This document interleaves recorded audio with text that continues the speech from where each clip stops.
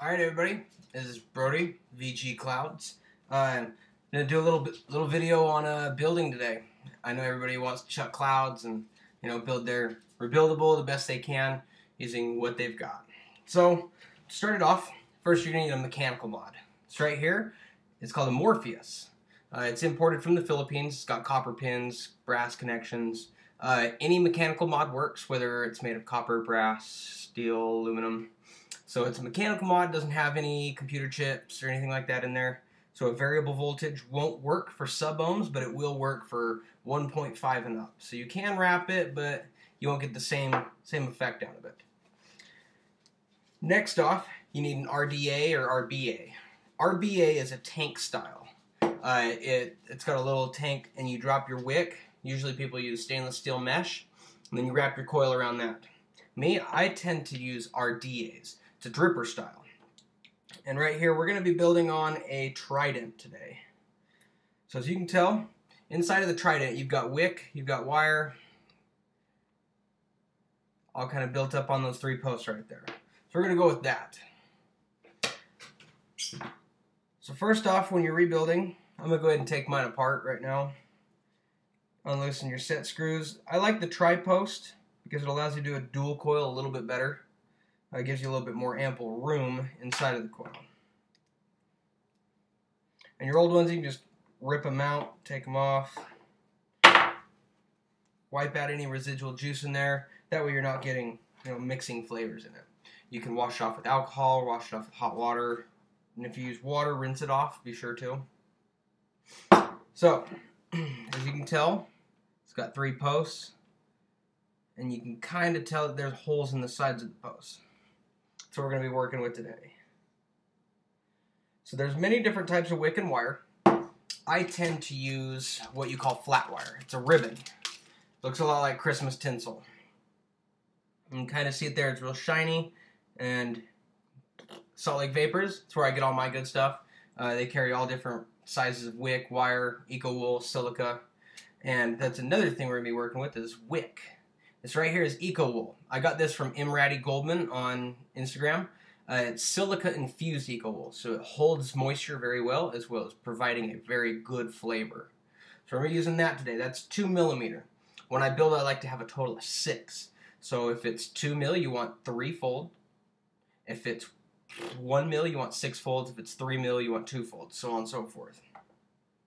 So we're going to start it off by taking a length, probably 3, maybe 4 inches, and fold that in half. And you've got about the right amount. You can do it a little bit differently and take and fold one coil, and you've got your 3 folds of your wick, and then that's the same length as the other side. So we'll cut this in half. Anytime you're rebuilding, you want to have a good set of diagonal cutters, set of needle nose pliers, and a couple little really small flathead screwdrivers. And then whatever your connections are, whether they are Phillips head, Allen wrench, or flathead, you want to have a set of that laying around as well so you can, tighten your post down. Okay, now that I've got my strands, what I'm going to do is I'm going to take the flat wire. Well, I'm going to take the wick and I'm going to fold it once in the middle like an envelope right there. So you get your 3 folds. And you want to keep it in kind of a cylindrical pattern. That way when you wrap your coil, it's actually in a round instead of being flat. Holds moisture better. Your coil wraps easier. And I'll start it out. If you take your fingers and you place the wire between your index finger and the wick, so it's on the back side. And then I'll take it and I will wrap it at a uniform, very equal distance, whatever that word is. Go ahead and criticize me for it. And then I'll overwrap it with this flat ribbon. Just because this flat ribbon doesn't bend very well. So if you overwrap it, bam, springs back into place. So right here we've got a coil. Let me tighten this up so I can show you.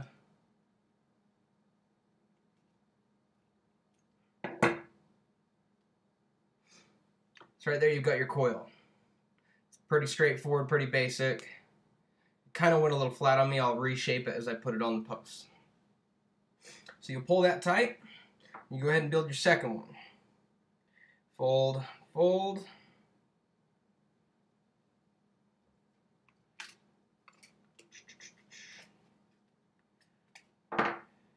Hold the wire on the back side. Nice smooth wrap around it.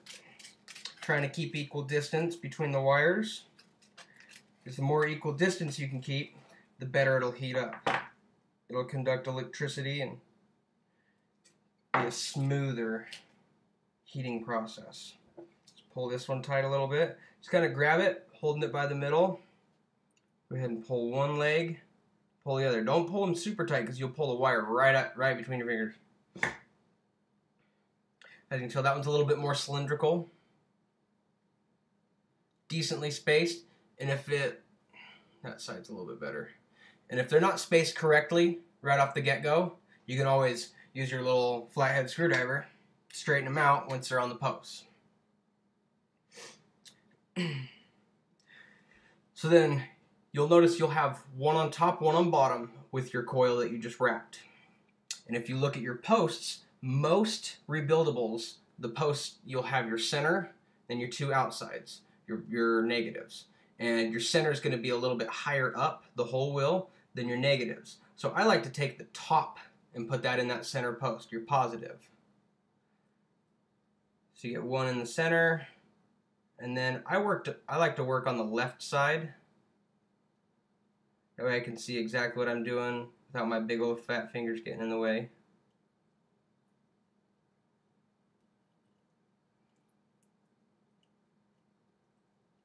And this flat ribbon sometimes bends on you and gets caught in the post a little bit.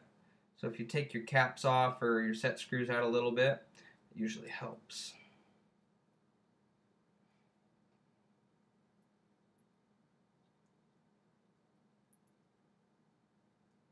Okay, now I've got one side done. It's kind of hard to tell in this lighting, I apologize. And I'm not going to have it sucked super close to the post quite yet. It's just kind of floating in there.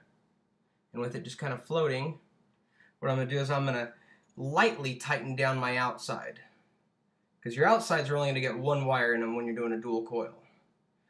So that allows the positive, your center one, to move a little bit. So you can put the other wire through without getting any binding. And then I'll take my other side, and I will start this one as well. And again, with this flat wire, it's a little bit trickier to fit two pieces of flat wire inside the posts. So you just got to be a little bit more patient than you would with, 28 or 30 gauge Canthal, or whatever you choose to use. And I use 0.6 because a lot of different atomizers can handle a 0.8. 0.8's a little bit wider, but some of them I've noticed you can't fit the 0.8, so you have to use 0.6. So I tend to use 0.6. I hold that on hand just in case I have buddies that want to come over and build or want me to build a custom for them. Then I can, ensure that it fits in theirs.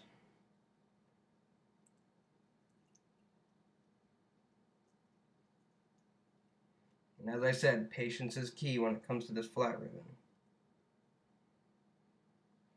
And if you take your fingernails and you pull on these wires a little bit, straightens them right back out. Try it again.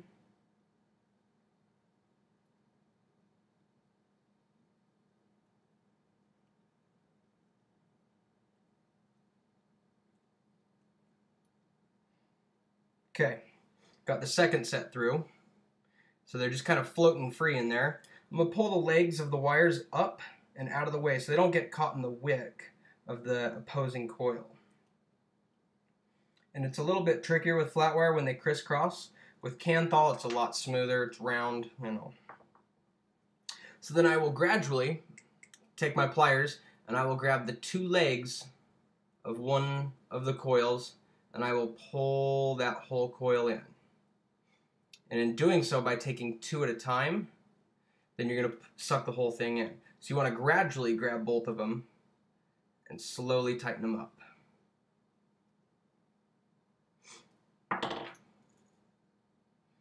And if you're having any difficulty, loosen them up even further. But mine, I'm working with caps on the top. They're not quite set screws that go down through the middle, so the caps could fall off, or your set screws could come out. So don't loosen them up too much. You'll lose everything.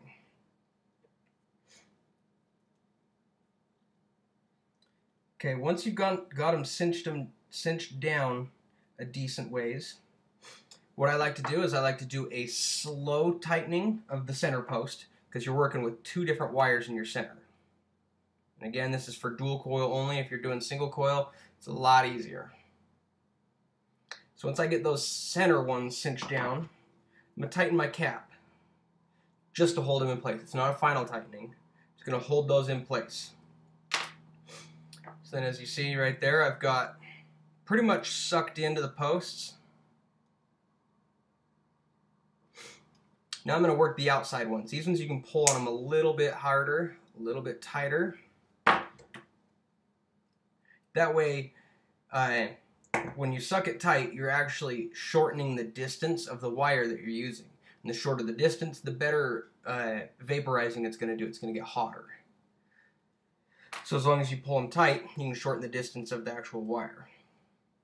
And right now I'm doing a 3-4 wrap. If you didn't notice, 3-4 wrap. I've tried 2 3s, I've tried 4 5s, I've tried 5 6s, whatever, you know, whatever you want. And I find that this burns the best. It's not too harsh, but it gives sufficient amount of heat to, you know, burn off any excess juice, to fire off your dry coil, you know, whatever you need to do. So now that I've got them all tightened down, you can loosen the caps and go one more round, which I'm going to go ahead and do, just because I like mine cinched really tight. And when doing the center post, you're going to want to put your thumb and index finger on the sides to ensure that it doesn't move on you.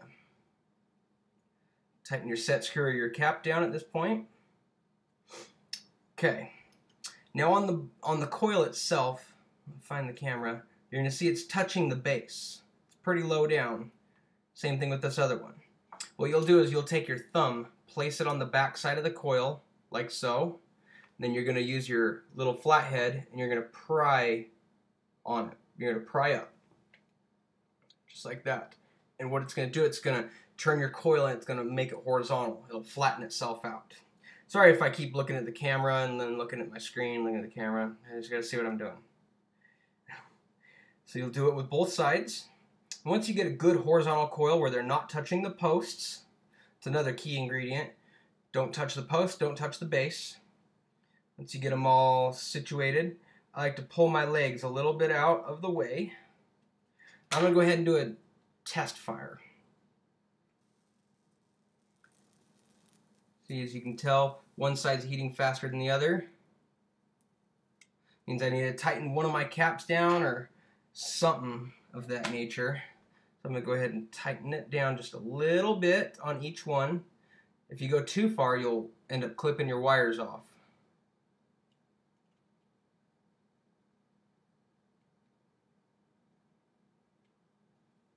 Okay, let's try this again. A little closer. Let's do a little bit more tightening. And if it ends up not being the tightness of the coil, or tightness of the set screws, then maybe the coil needs to be readjusted. And as you can tell, they're pretty symmetrical as far as my wires go. They're pretty far, you know, they're spaced apart about the width of the wire itself. That way you get sufficient burn, you get more surface area to work with. Okay, with them resituated and retightened, let's try it now. Sorry, wife called. Duty calls, you know what I mean? Okay, back to where we were. Got my legs kind of sticking straight up. Go ahead and do another test fire after I've resituated.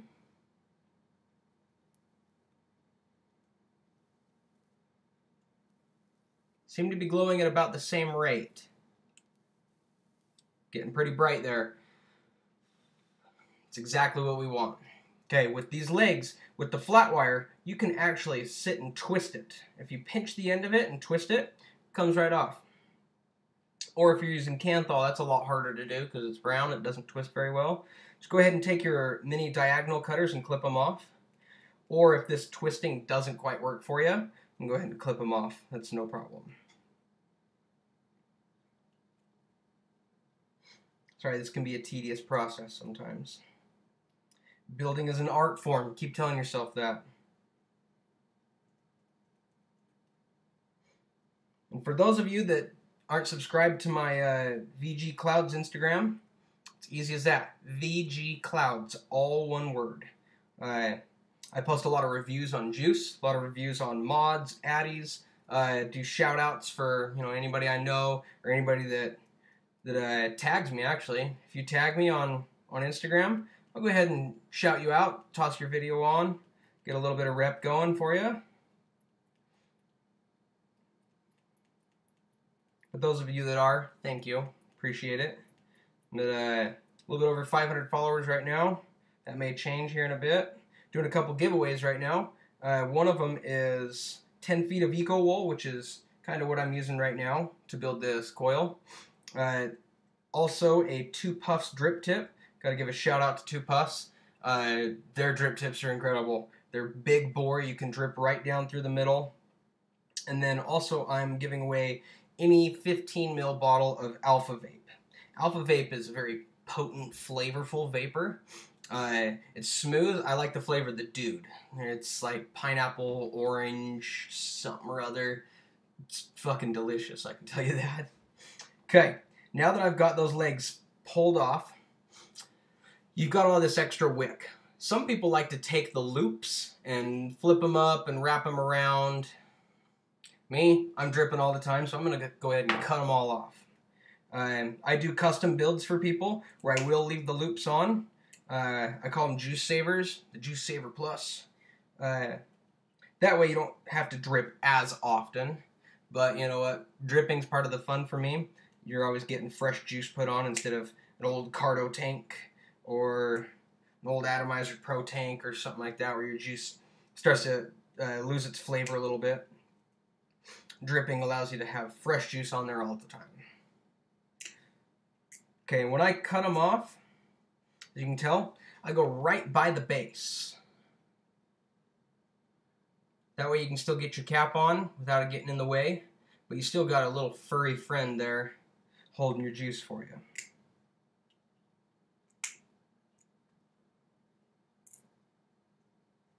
And I say furry friend because I build a custom quad coil using 0.6 flat rib, and I call it the Shih Tzu. Because when you look at it, it's all fuzzy like a Shih Tzu. It vapes incredible, and it lasts quite a long time because you're splitting your voltage between 4 coils instead of just 2. Pardon me. Great advertising, isn't it? Okay. Now I've got it all cleaned up, as you can tell. Little furry friend right there. Nice little dual coil made of flat ribbon. Fire it off a little bit. Nice glow to it. So you kind of want to flick your wick a little bit, kind of fluff it up. That way it holds juice in there a lot better. Okay, today I'm going to be using Epic Juice. I get this stuff from Salt Lake Vapors. It's shipped out of Cali. They do an incredible job. It's 60-40 blend, so it's a little bit higher VG. I'd prefer 100, but with this being 60-40, it holds an amazing flavor. And this one's actually called Airheads. And if you're a fan of watermelon flavored Airheads, this is it. Spot on. I'm actually pretty surprised on how good a job they did. So I'm going to put a little bit on the coils. I'm not going to saturate the whole wick quite yet. And then once a little bit's on the coils, you can test fire it a little bit. Great vapor production out of this juice. No thanks to an incredible build. Now you're going to saturate the wick. Get it just wet enough that it's holding a bunch of juice, but not so much that your base is welling up, filling up with juice in the bottom. You can tell it's pretty saturated on there.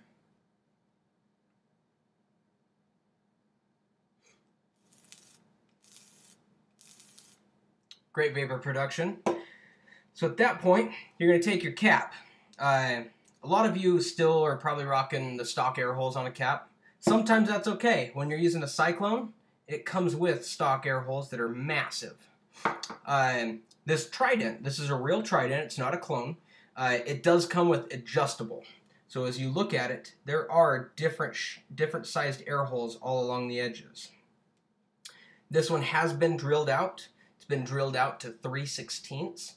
For a lot of you, that's way too big, but I am breathing a lot of air through there. So a good starting point is 1/16, then you can bump up to 3/32, 1/8, so on and so forth. Most of my friends, most people I help out and build their mods for them, they like the 1/8. A little bit of tightness in the draw. It's not so airy, but you do get sufficient amount of airflow. So I'm going to go ahead and put my cap on and place the air holes next to the coil. I don't know if you can really see this, but if you look, the air holes face the coil, because that's where you want all your air flowing across. You don't want it flowing across the wick. You want it flowing right across that coil, because the way these work is it'll sit there and it'll burn the juice off, and so you have heat coming off of the coil, but you want airflow to kind of cool it down, keep a happy medium of great vapor production without overburning. Alright, now that we've got our coils built, got our cap on, I'm going to go ahead and put our top cap on, because this Trident comes in 3 pieces. The base, the sides, and the top cap. And this right here is a 2 puffs tip. See, it's a pretty wide bore, and you look down in there, that's a big old fatty muffler right there. I like it because it allows you to drip straight down the tip. You don't have any problems, you don't have to pull your cap off, don't have to do any of that. So let's go ahead and take a couple rips off of this.